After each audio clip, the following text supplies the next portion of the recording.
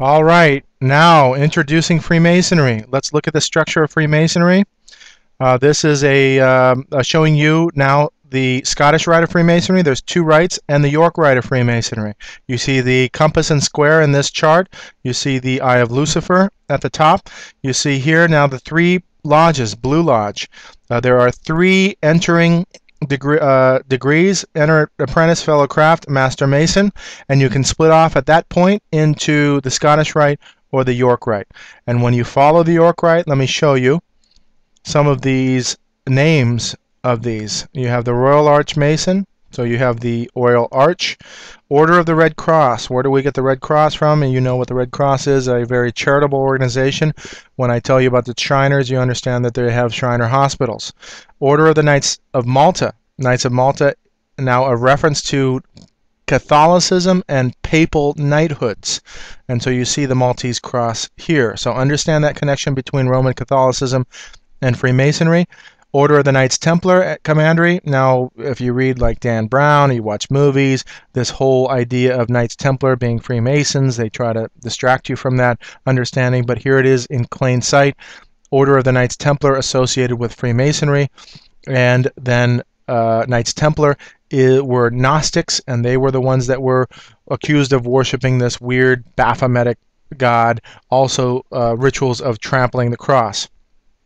You notice here too is the cross and the crown. That is not a Christian symbol, and I just want you to become aware of that. Moving back down is the Scottish Rite, and you see how many degrees in the Scottish Rite, 33 in all, culminating into the 32nd degree, and by the 32nd degree you can now move into either York Rite, Scottish Rite, into Anam's ancient Arabic order of the nobles of the mystic shrine, and this is the Shriner Freemasons.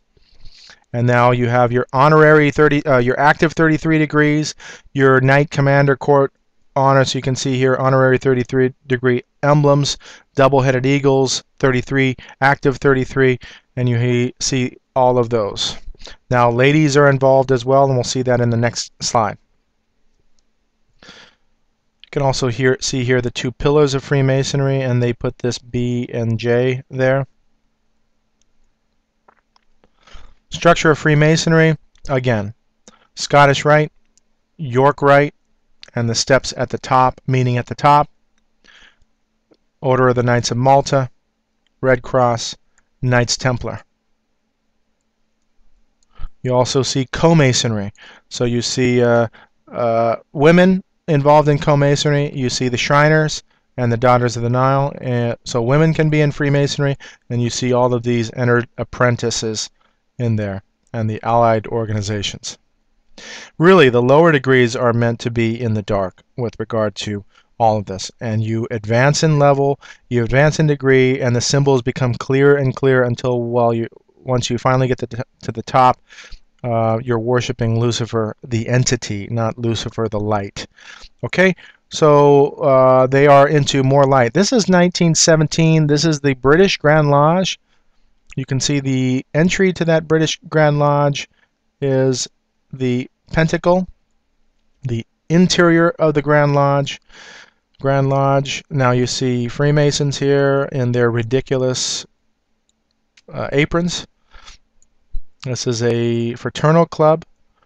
Here's Knights Templar playing chess, and I just threw that in there just to show you that this is how they like to run society, with the pawns up front doing their dirty work, and they like to cause war and chaos and all of that type of thing. That is their game, and they use that checkerboard as well.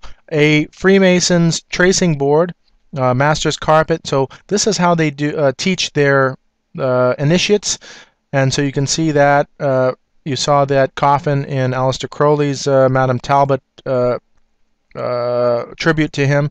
You see here, this is key. This is a beehive, and they like society to be run like that. It's a representation of industry, and they like being the elite and everyone else being workers. In this case, you have the checkerboard. You have three pillars here. One is wisdom, the other some kind of virtues, And then you have the two main pillars of Freemasonry. In this case, it doesn't have Jachin and Boaz here. These are more Hercules pillars, twin pillars, than they are Jachin and Boaz. So you'll see that later on, just later on in this plate, and you see all of the emblems, including the star, sun, and moon, the eye of Lucifer at the top. Moving on, here is the Royal Arch of Freemasonry. This is York Rite, and you can see now the astrological signs around this. You see man, the beasts that you saw in Aleister Crowley's tarot card, which reference the Bible as well. They like to reference the Bible and make you believe that this is biblical, all biblical. Here's similar depictions of that Royal Arch, and here's that keystone in Freemasonry with the pentacle in that keystone. I forget what this acronym is, but it has to do with the initiate, and that's a saying. Moving along, now in other images of Freemasonry, they like to refer to these pillars as legs to stand on. You'll see some of that in these squares. So they're putting the square in there, and then this enlightenment, using the sun there as your intellect or your enlightenment. And so they use all these symbols. Early in your degrees, both in the Scottish and York Rite, you come to know what the name of God is, and this is an abomination. So they use Jah, or referring to Jehovah, Bull, which refers to Baal or Baal, and then On, which is, and if you read this upside down, it's actually On, not No. So Jah, Bull, On is the name of God in Freemasonry, and this On refers to Osiris, and so is it an absolute abomination as a trinity of the name of God. So this is a testament to this occult nature of what this is. And you can see various other forms in Freemasonry, or tracing boards, Jachin and Boaz again, and you have all this sacred geometry stuff going on. You see the elements here referring to alchemy, stars, sun and the moon, and this helical thing. I don't know all of these symbols because I'm not a Freemason. My father was, and I have interviewed or talked with Freemasons that testify to the darkness that you have in these rites. And really, darkness referring to all of these mystery symbols and the mysteries surrounding all of this.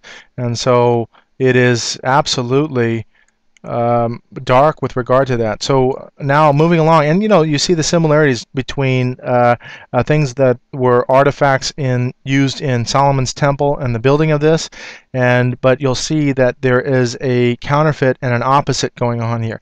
This is a tarot card. You saw this earlier in the plates, but this is Boaz and Jachin referring to this temple pillars in Solomon's temple, and this is showing you, to me, this is the counterfeit. But you see the black and white symbolism, the duality going on.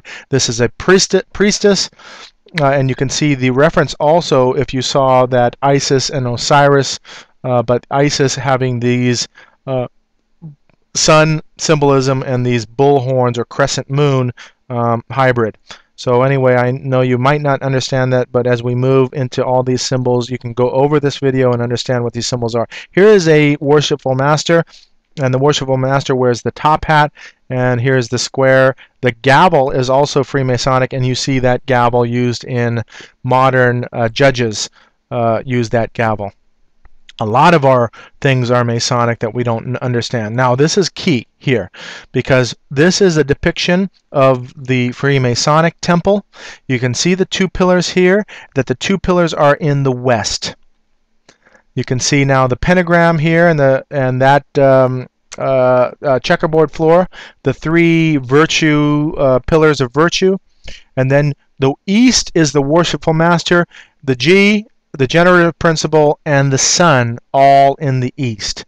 Okay, understanding that side. Now, look here. This is the true temple, Solomon's temple. You see the two, Jachin and Boaz. Over here, they're not even named. That's why I believe they're the pillars of Hercules rather than Jachin and Boaz, the two pillars in the true temple. Now, you see that the Jachin and Boaz are in the east, whereas these pillars are in the west. It's a complete reversal in the temple. So what they show you as Jachin and Boaz is simply a smokescreen to tell you that, oh, they're worshiping the true God or what have you. So here's the porch, and of course the Holy of Holies sits in the west.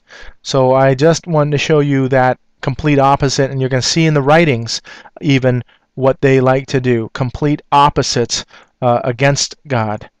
And so I wanted to show you that. Here are emblems in Freemasonry. I think they're called jewels in Freemasonry.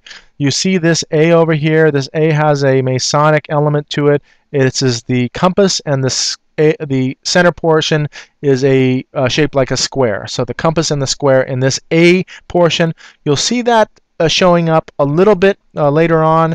I understand this is a lot of information. Please just bear with me. Here's the Eye of Lucifer, that light emanating from that, the compass and the square. This is the Aladdin's lamp, and in Arabian culture, the jinn is what is in the Aladdin's lamp. Jinn is a demon, and so in this case you're entrapping a demon and having a demon help you by wishing, conjuring up or invoking this demon, now wishing something to that you can attain through that. And this is quintessential in understanding that demons help people attain earthly power and wealth and all of that stuff. So yes, it's very enticing. It really is like a drug if you do getting into the occult, and that's what this is all about. So you'll see that moving along here. Other emblems here is the balances, double-headed eagles. I don't know exact. Here's a double-headed eagle over there. That's the Omega sign. All right, so moving along, Jachin and Boaz here, the two pillars with the eye in between, square and compass, the pentagram, and now you see the skull and bones. This is an old depiction of an initiate. The initiate now is covered, and you can see where he's initiated at, and you can see this coffin. The occult, have their own born-again experience. So when you see an interview with George W. Bush, one of the guys interviewed him and said, are you a Christian? He says, well, if you mean being born again, yes, I am. So trust me, the occult have their own born-again experience. We'll see that a little bit later. Here's the skull and bones, and you can see these fiery things going on, and even this adornment I'll show you that has roots in Catholicism. Now here's the keystone. Here's a square and compass with a G. The double cross with skull and crossbones. We'll get into that. And then the down pointing star. Now this is a proof to show you that the square represents the female aspect. I dearly love a Mason because a Mason's on the square. So this man who is represented as the compass with the female on the square. So a male on the square. It's a sexual connotation. That G is that union or generative principle of the union of male and female. That's why androgyny has a huge place in this doctrine. And again, now love the square. So the man is loving the square, and she's on the square representing the square. So you can understand the female aspect of that. Are you a Mason? The girls all love a Mason because a Mason never tells. So again, would you really be wanting to marry a Mason who's not going to be true to you in the relationship? So this is the type of thing that they're into. And then now a Mason never tells. I'm going to make her a Mason so she can't tell on me. So you understand the aspect and the understanding that it is a secret society. And we'll move on.